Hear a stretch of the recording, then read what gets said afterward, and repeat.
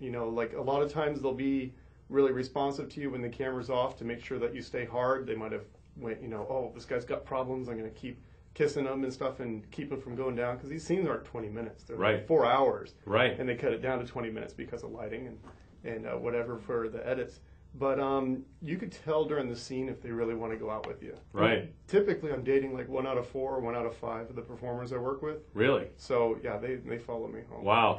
Now what's you know, in the entertainment industry, you've got to see a lot of funny things. What's one of the funniest things that's ever happened to you on a porn set? Oh my gosh, how graphic can we get here? As graphic as you want to get. Okay, I had, you know, it's really, really sad. I won't mention her name because she actually passed away in a car accident last year. Ooh. But I had one girl, a pile driver, is a position where their head is on the ground and their torso is straight up and their legs are flipped over, and I was dropping my cock into her ass, and she was. we may have just crossed the line. We but go went ahead. across the line. Well, she was what they call gaping, which is where you pull out and there's definitely a hole to go through. And we're working outside, and there was a fly flying around, and the fly flew up her ass. I couldn't stop on time because my brain wouldn't process what was going on. Oh my God. So I go in about 3/4 of the way, pull out, the fly flies right back out, and then they had a little ticker when they kept it in the scene, and they had a little ticker. It says, no insects were damaged in any way during the commission of this act of sodomy. So, that was the funniest one. Oh, God. Yeah, she was sweet. Jack Lawrence. Yeah. I didn't tell that story until after she passed away. I don't know if that was more respectful or not, but I don't know. Definitely the funniest Did you tell it at her funeral? No.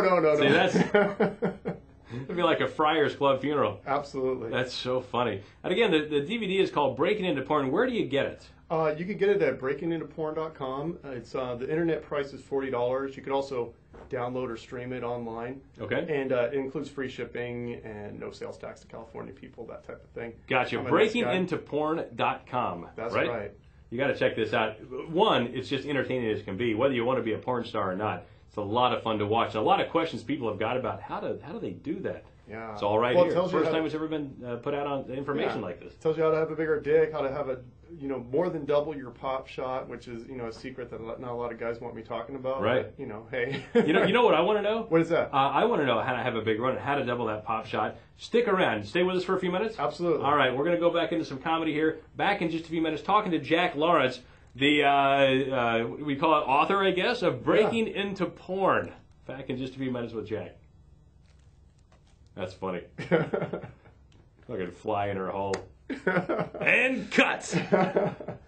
I don't know if that was too graphic, was that? No, not at all. Yeah. Are we going straight back? Yeah. Okay. As we speak. All right. He's still hanging out with me in studio. My good friend, one of the top adult porn star, adult entertainment guys out there, performer, Jack Lawrence, and his 8.5-inch little friend are here hanging out with us in the studio. Jack, by the way, has just produced a DVD. It's just out, Breaking Into Porn, which you can get at breakingintoporn.com. Jack, this is the first time something like this has ever been made, where anything you want to know about getting into the porn industry is here. 8.5 hours of material.